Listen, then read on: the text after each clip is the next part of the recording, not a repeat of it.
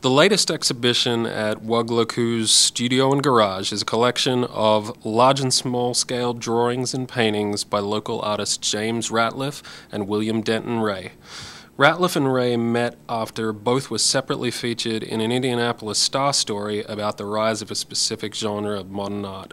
The pair practice what's often called lowbrow art or pop surrealism, and their joint show, High Pop, at once embraces and resists those labels. I was looking through the other artists, and I knew Emma, and actually Rob Day contacted me, and we kind of chatted through email. And I noticed James's stuff, but I didn't know James. We're both graphic designers by day, and then we're kind of like these phantoms by night. You know, both our work is fairly unconventional. It's not what you'd generally consider fine art, or some people probably wouldn't consider art at all.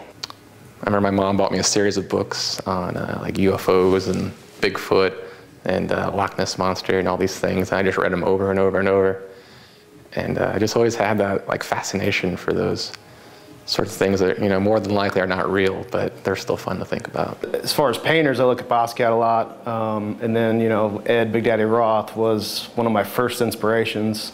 My dad had the magazine, you know, and I looked at it forever, and it really inspired me to kind of create these kind of figures and monsters. And I like them to feel awkward, you know, slightly dark, but completely harmless at the same time.